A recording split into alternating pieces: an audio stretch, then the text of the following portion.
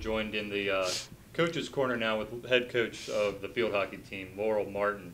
And Coach, you guys go on the road on Saturday and get a big win against Washington College. Yeah. Can you talk a little bit about that game? Sure. We knew going into Washington that they were going to be a strong team. They played similar opponents to us and had similar scores.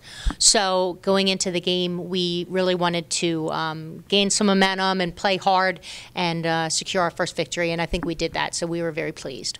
Absolutely. You got to be pleased anytime you go out and get a win on the road. Yeah. Yeah. Now, a little bit of disappointment after the Salisbury game in terms of intensity on the field. Was that the difference maker going into the Washington College game? I think we definitely had more intensity. I think that there was some dirt and some grind that was going on there that we didn't necessarily see in the Salisbury game. And if anyone that was out that day remembers, it was very hot, and the kids fought through it. So I left that game feeling very hopeful for our future. Now, you guys go on the road on Wednesday just across 695 to Goucher, and then you're back here at Mustang Stadium with Shenandoah. Right. Talk a little bit about the week ahead for you guys. So Goucher is a team we see regularly because we're so close that we scrimmage in the off season together. The girls just play pickup, and we know that team well.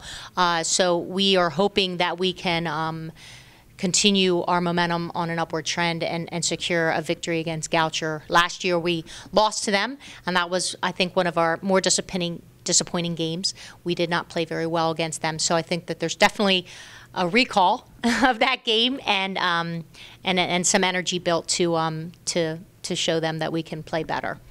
And then Shenandoah, that's another opportunity to continue that momentum, to continue that upward swing. Shenandoah is always athletic, and they have some strong individual skill.